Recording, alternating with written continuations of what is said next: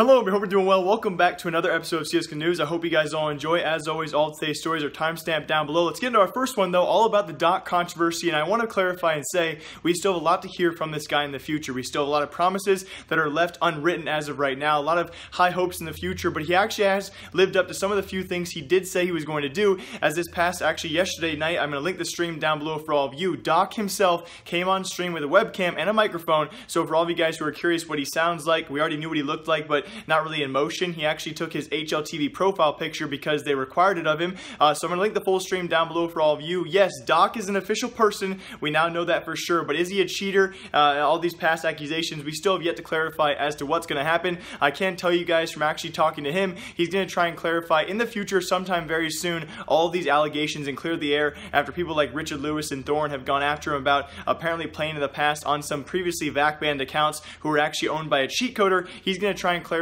pretty soon here and shortly, as soon as possible, all the allegations out there and prove to all of us that he's not a cheater and that hopefully in the future as well, he's going to move out of his house and actually be back in Faceit Pro League. So I just hope that you guys would all enjoy that. The Doc controversy is somewhat cleared up, but there's still a lot of promises out there left unsatisfied. We'll see if he satisfies those in the future. And if you guys are a fan of the Counter-Strike Reddit, which I assume many of you guys are, a lot of you guys, kind of weird, who watch these CSGO News episodes are very up to date on the news. I'm not really sure how that really correlates. You guys watch these videos, but I do appreciate it. So if all of you guys are actually Counter-Strike Reddit fans, you definitely know who Sam41 Gaming is. Now I want to kind of tell you guys in the future, I'm going to have a dedicated video for this guy. He has been known over the course of the past month or so, actually had 4 posts do very well on Reddit, 2 of which actually led the global Reddit itself in terms of upvotes, and he's actually one of the few people out there that I know of who are making IRL CSGO skins by hand painting them, yes, by hand. He actually has a video, a YouTube channel linked down below for all of you guys, and he sometimes streams the content as well, and he actually exploded Reddit a couple days ago and actually last week as well, as he began selling Counter-Strike skins in terms of keychains as well as big skins. He's actually been known in the past to contact pros and sell skins to nothing, as well as Shroud and Skadoodle and other Cloud9 and other members of the pro scene as well in the future. So I cannot wait to make a dedicated video all about this guy.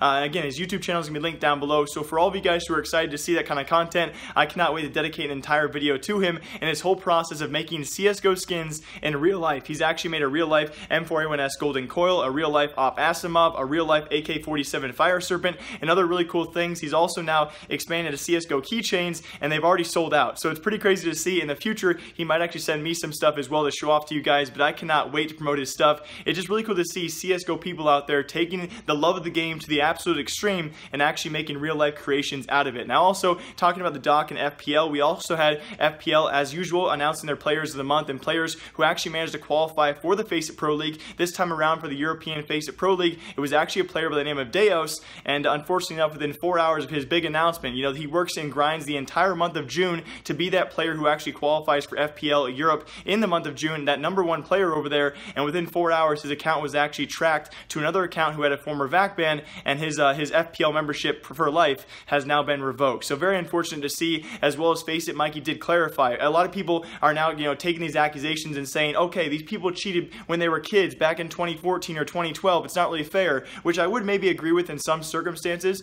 maybe like a simple his circumstance where he did cheat way back in the day. You know, you're a lot younger then, you don't really know what's best for you in the future. You don't know you're going to be a possible CSGO pro player in the future, but in this case, Faceit Mikey did clarify this guy actually cheated and had VAC banned accounts on multiple occasions, and 2 occasions actually VAC banned accounts within 2 weeks of each other. So D0cC, I do apologize. He is the first member ever to actually reach FPL and be kicked out of FPL within 4 hours. And speaking of some Cloud9 members earlier, we actually have Cloud9 repping new jerseys out there. Sticko also being involved in this. Of course, they're going to field these jerseys for the first time at ESL Cologne. And I have to say, I'm not a big fan of, you know, showing off new jerseys out there. This is one of the first teams out there we've seen new jerseys for in a long time. I guess you could say MeBR in their new jerseys, but it's literally just a black shirt with MeBR in it. But these are actually very cool to see. Red Bull doing a great job on that. And speaking of Red Bull, we actually had them doing an interview with Smooya himself from Team Big, and he said some very vulgar things. I'm not going to repeat the exact words. I will show you what he said on screen though, and I do have to say, I admire this guy's dedication, his tenacity, and his just straight up way of interviewing. He just says what he wants to do in the future. Of course, is coming off their loss to Liquid in the instant match. This is actually a deciding matchup to go to top 4 at ESL Belo Horizonte, and it was Team Big who actually lost that 2-0 sweep in that best of 3. So it's going to be really cool to see at ESL Cologne if they do match up Team Big versus Team Liquid.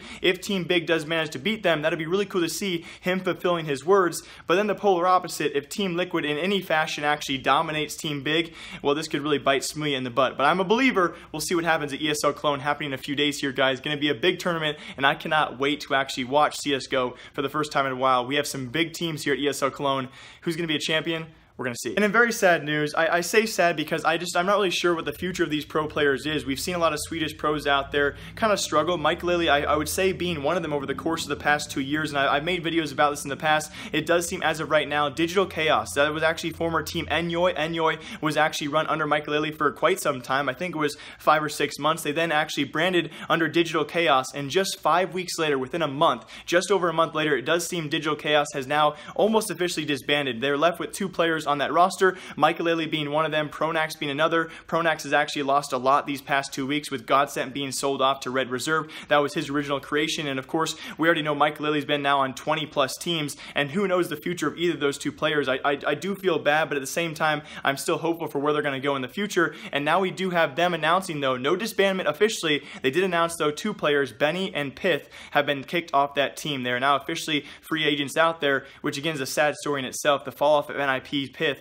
really kind of performing, you could say, a decent level, and all of a sudden now getting kicked off a team like D0cC. Who knows what's going to happen in the future, and I apologize for the sun, guys. Okay, quick clip to full screen here. I'm going to wait for the sun to go down. I'm going to go crack a Red Bull because they did a great job of the interview. How are you guys doing out there?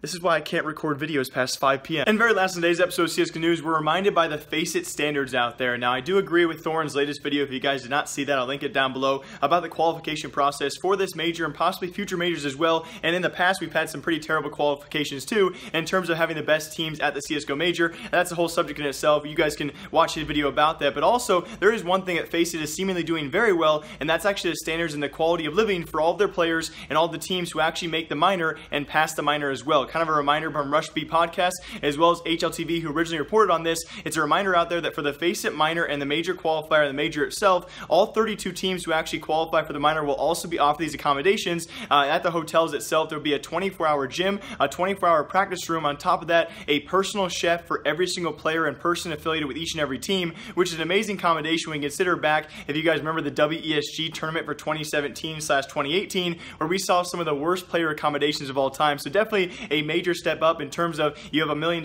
prize pool for the major here, $1 million prize pool for WESG over in China. Some vast differences so far in what is offered. So I cannot wait to see some player pictures as to what's going to be shown up at the Faceit major. So again, all 32 teams who actually made the CIS, the Asian, the American, and the European minor, all 32 teams there get the same accommodations as the teams who actually make the major. So it's going to be really cool to see how exactly cool those actually are. So based off that as well, for our last 2 stories that are kind of semi-stories leading into tomorrow's episode or sometime soon, I will be taking tomorrow off most likely because it's actually a planned holiday here in America, July 4th, and my family's actually going to be in town, so I'm very excited to see them, and they're going to see the apartment. I did also finally get furniture, so an apartment tour is going to be coming this weekend, and on top of that, guys, I do plan on announcing more about my job and some special side projects coming very soon next week. So those are timelined on, I guess, other videos out there, but also more importantly, we do have rumors out there about Nothing and exactly why he turned down the offer from Cloud9 to stand in for ESL Cologne. I do want to warn you guys right now, the reason why he turned them down is very anticlimactic, and I definitely was wrong. And on top of that, I'll show you guys in the next episode of CSGO News the clip that got Anomaly banned from Twitch for 30 days. So hope you guys all enjoy. I will see you all sometime soon, probably in a couple days. Some big announcements are definitely coming soon. Thank you all for the great support. I think we broke like 300 or 400 comments on yesterday's episode. You guys are absolutely insane. I will see you all tomorrow. And until then, my name is Jake Malak.